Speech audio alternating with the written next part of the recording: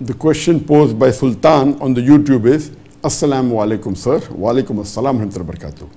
My question is there anyone alive in this world currently who will not receive a single gunnah in Jahannam? If I understand the question correctly, the questioner is asking that is there anyone currently living who will not get a punishment for single gunnah in Jahannam? The answer is different.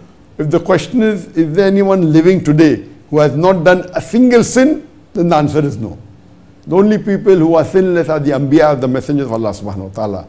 So, I don't know of anyone living today in the world who has not done a single sin. But if the question is there anyone who will not receive punishment in the Jahannam? Inshallah there will be many. If Allah subhanahu wa ta'ala wants to forgive someone, even after he has committed sin, if the person repents, inshallah, Allah is Rahman Rahim, He is Ghafur Rahim.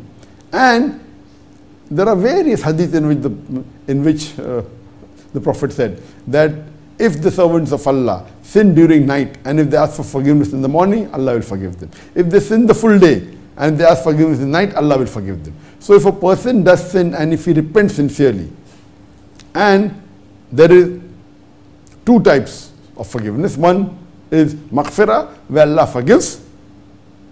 Even Allah forgives, on the day of judgment, Allah will question you for that sin.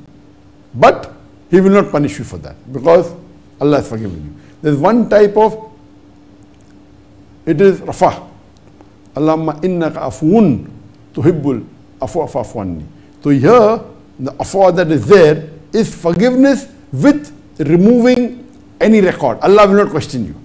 If Allah forgives you in the higher level, where Allah will not question you, so the sin you have done, Allah will not question you on the day of judgment even about that.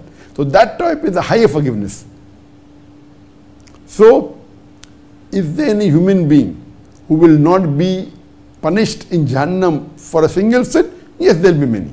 Those people who repent to Allah subhanahu wa ta'ala and who are sincere, inshallah there will be many. But if you ask, is there any human being who has not committed a single sin now living on the face of the earth?